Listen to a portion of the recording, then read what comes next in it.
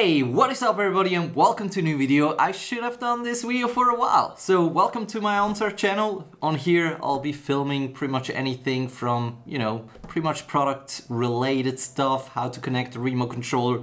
That's what I'm gonna do today. But I'm also gonna show you stuff like changing the gear ratio, changing wheels, changing motors, pretty much anything you need to know. Just tell me in the comments what you need to know. So for today, I'm just gonna show you how to reconnect the remote controller, how to change wheels, for example, on the direct drive motors.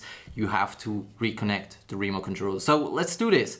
So first of all, what I never said in any video so far, you get 2 extra belts for the belt motor board, by the way. So yeah, anyway, so turn everything off. So what I recommend doing first is to stay on the power on button on the remote controller. Simply click on it, stay on it till it's saying connecting. So it should pop up now. You can see now remote pairing, it's saying. So now you gotta do the same on the board. It's pretty simple actually, you just need to know how to do it. So just click on it and then you can hear it already a little bit in the motors.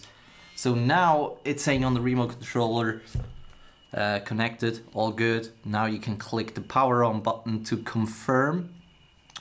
Let me make that sharp here. So you simply click confirm.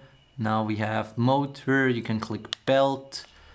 Now the wheel diameter, you can click 150. This is already ready for AT wheels. Here you can click, it's pretty much the same on the direct drive, by the way.